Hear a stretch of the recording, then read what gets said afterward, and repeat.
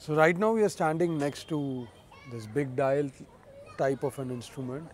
This is known as Yantra Raj, and as you can see here that this Yantar Raj has various kinds of divisions on it. Basically it's divided into 60 ghatis, and for starters 1 ghati is equal to 6 degrees, or in other words 24 minutes. And this big dial has important markings on them, say for example of various nakshatras and constellations and etc. So this is used for determining the altitude of heavenly bodies and objects alike, like stars for instance.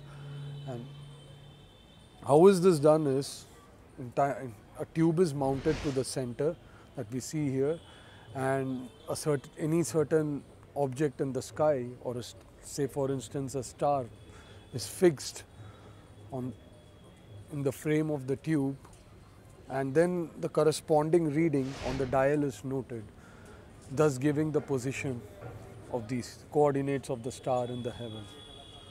To the left of this dial, you see another big dial here.